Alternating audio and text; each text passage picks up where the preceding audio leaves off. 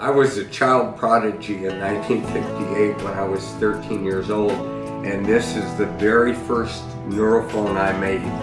And these are various models that I've created along the way. And this open space right here is for the new Neurophone, the Neural Efficiency Optimizer. I don't expect you to have a profound experience the first time you use the Neurophone.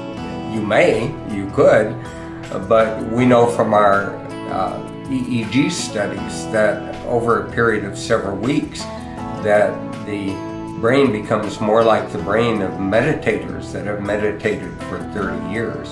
So everyone's Neurophone experience is unique to themselves, and I'm excited to hear what you have experienced through your own use of the Neurophone. Please write me and let me know.